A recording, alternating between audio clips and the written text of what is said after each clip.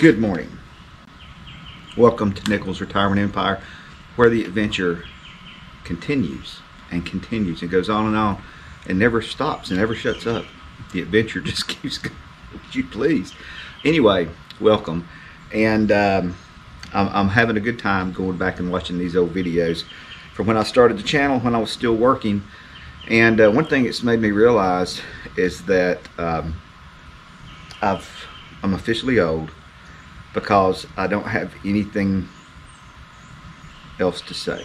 I have said it all. I've used all the words, and now all I'm doing is repeating things I've already said. There's nothing new, there's nothing unique. It's all just repetition of the stuff. Like when I look at my dad and he's telling me something and I always wonder, why is he telling me something he has told me 75 times before? And it's because he's run out of, that's it, that's what he's got. And I always want to look at him and go, you know, you've told me this, right? I mean, like, you realize when we were driving out here, you told me this, and now that we're driving back, you're telling me the same thing about this. But anyway, let's watch I think this was my 4th video, and see what I had. Hey, good morning. It's day 1000. Oh my God, it's day 6000. Good morning. It's day 1300. Stop. Good morning. Day 6137. 33 days left with students until I am retired. I just wanted to let you guys know, even though I'm doing these videos at work, I don't want you to feel like I'm stealing time from my employer. I do get here about 45 minutes early every day, I guess, because I'm old. Old people get everywhere early, I guess, because when I was a kid and I was driving, I always had to plan for my car to break down. So if my car broke down, I needed to be able to if I had to get somewhere an hour early. And plus, all the old men, when I was growing up, we're all in World War II and Vietnam and stuff, and they would pretty much all tell you that you had to be somewhere 30 minutes early or you were late. If you were on time, you were late. You had to be there early. So, okay, apparently I was just learning to edit. My first 2 or 3 videos were totally unedited, and in general they were unedited. And if I didn't say something the way I wanted to say it, I would go back and I would just do the whole thing over again. But usually they were fairly short. This is the first one that's like 5 or 6 minutes long, and I would get to work way before everybody else, because I knew that if I was at work early, nobody else would be there, and I could do things I needed to do and not be disturbed. So I was a get to work early person. Anyway, I always get here early. Actually, I get here about an hour early when you take into consideration that everybody else that works here is supposed to get here at 7:45, gets here at 8. So, compared to them, I'm an hour early. But anyway, just want to let you know I wasn't stealing company time here. Anyway, we got all our meetings done yesterday for testing. So that was my last testing training session, and I have to say that the other administrators are pretty much they're watching me like a hawk. I guess they think I'm going to mess something up or whatever here in these last days. It's kind of cool because I don't have to worry about a whole lot. Like, for example, yesterday, the only part that I had in the whole testing session was and it was about an hour and a half long. Every meeting was an hour and a half. And the only thing that I would do is every once in a while I would make a joke, and then they'd act like they wanted me to quit talking. And then there was this part where I would talk about during the test, during the 10-minute the 10-minute break between the testing sessions, that it was not a bathroom break, and that they should not send their kids to the bathroom. And if they did send their kids to the bathroom, then I was going to be in the hall, and I'd get on to the kids and not get on to them, and everybody would be mad at me, and I'd be the bad guy. And I asked them not to make me be the bad guy. Yeah, this was like one of the first days that it really dawned on me that they weren't really depending on me to do anything. I mean, this was the very end. And they were like, man, he's gonna God bless him. He's a great guy, but chances are he's not as committed as we are right now. But I would have done my job. But it didn't insult me. You know, it was just that they knew they needed to step up and take my place. And so I was beginning to realize, and I was sitting there thinking, and this is when I started thinking, why am I in these meetings for like an hour? I'm not even going to be here. We'd be talking about stuff, and I would just want to go, I'm not even going to be here next year. Why am I here? Can't I just go home now?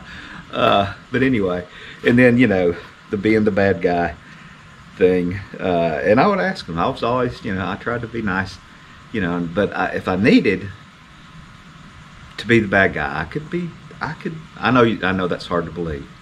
No, you guys like, Chris, you are so sweet. You are so nice. No, I'm a bad man. If I needed to say things that needed to be said, I'll say it. Y'all keep messing with me. And but anyway, that was my whole part of the testing session, and I'm the testing coordinator. And that was all that I did, was that part. So anyway, they're watching me. They're keeping their eye on me, make sure I don't mess up, I guess, here in the last few days. Anyway, you know, I was going to tell you guys about when I started teaching. And when I got my job, remember I told you I was amazed that anybody would hire me. It was a miracle that the guy hired me. I think that was his, as a matter of fact, the reason he was taking that test is that was his first principal's job. It's probably his last principal's job. But anyway, when he hired me, I got to, you know, I got me an apartment and all that kind of stuff. And of course I didn't have any money. You know, you don't get paid for like 2 months when you first start teaching, and we didn't get paid anything back then anyway. So I got my first apartment, and I show up to work, you know, 3 or 4 days early, and I ask him, you know, is there anything that I could be doing, you know, maybe to get ready for school to start? He said, oh, no, don't worry about it. You just show up, you know, just show up. That's all you got to do. And so the day I was supposed to show up, of course I was coaching and stuff. I was doing all that stuff before then. But anyway, the day I showed up, I walked in my classroom, and we had this school that didn't have doors. We had like this big building, and they had this idea back then, I guess it was in the 80s, that you should have schools without doors. You know, I guess we were, you know, we didn't want to hem the kids in or something. But anyhow, now that was the stupidest thing. Like, you look back at that and go, now who in the world would come up with the idea to have a school with no doors? And like, you'd be over there teaching your class, and you could hear the other teacher over there teaching their class, and you could hear the next teacher down teaching. There were no doors. And that was my first introduction to educational experts at work. They would have these theories, and this is how children learn, and this is how you should do things. And then the end result would be things like a classroom with no door on it. We didn't have any doors. We just had partitions. So he shows me my room, and I had like 3 desks, and they were tore up, and I had a chalkboard, like 1 piece of chalk, a teacher's desk, and no chair. That was it. So that's one thing I learned right off, especially back then. Teachers were pretty much thieves. They'd take everything you had. I mean, because it was like hyenas had gone over a carcass in my room.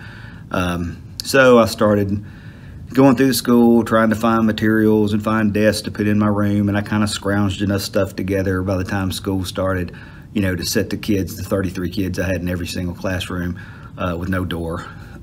Yeah, today, if you're a new teacher, you go through days and days of orientation. You get mentors, you get all this. I had a person that was supposed to be my mentor teacher, and she was busy doing her stuff, and there wasn't any kind of program, there wasn't any kind of, you know, here's what all you need to know. It was just go. Get it, go. Get in there and go. And I went in there and I told her, I said, I don't have any desk. And she had a son about my age. And so she knew how to handle me. And she was like, look, you're just going to have to go around the school and just ask everybody if they have any extra desks in their room. And I spent the whole day going around to every single classroom. And, you know, looking back on it, that helped me meet everybody, you know. And it probably wasn't the best introduction to me, going around and scrounging, but That's probably what they had to do when they started teaching. Because I'm not kidding, that's exactly what my room looked like. There wasn't anything in my room. So that was how I got started the first few days, and kind of went from there. Learned a lot that first year about teaching. I can tell you, we didn't get trained like these teachers that get trained now. They have a whole lot more training now about what to expect and what's going to go on. The only thing that I remember really learning, the thing that I learned that helped me the most, was when I was doing my student teaching. My mentor teacher told me 3 things. He said, don't get your honey where you get your money. He said, you need to be nice to the cafeteria workers, and you need to be nice to the custodians. And that was 3 things I learned that helped me make it through the next 29 years. Have a good day. Isn't that amazing? Over all that time, and all the things I learned, and all the things that I learned in college, and all the stuff, that was what, that really did stick. When he told me those 3 things, he knew what he was talking about. That guy was getting ready to retire, and he knew exactly what he was talking about, and I learned that from him. Smart man. Hey, good afternoon. Remember how I was telling you that I was the first one here in the morning, and I got here an hour before work started? Well, just wanted you to look around in the parking lot here. There's the parking lot, and looks like I'm going to be the last one to leave. Well, actually, I'm just kidding. The front's where everybody parks. I'm back here where the buses park, so I'm getting out of here. I'm not really the last guy leaving. See ya. Very clever. What a clever fellow. I don't know why it struck me to do that. But really, in all reality, I was usually one of the last. I was always one of the first people to get there, one of the last guys to leave. And that was from coaching, because one of the other things that I learned is do not be the last one. I mean, they would tell us as young coaches, every old coach would look at us and go, now don't you be the last guy to get here, and don't you be the first guy to leave. And they meant it. I mean, and so you would think, well, if all the coaches knew that, how would we'd all be sitting there waiting on who's going to leave, who's going to leave. And really what we were waiting on is for the head coach to look at us and go, guys, y'all need to leave, go home, or whatever, because we didn't want to be the first one. So it was a contest. Thanks for watching, guys. It's beautiful out here today. The birds are chirping. My chickens were out there making noises a while ago. It's a weekend. I'm not going fishing. It's just a nice day. It's a little hot, but it's a nice day. Y'all have a good day.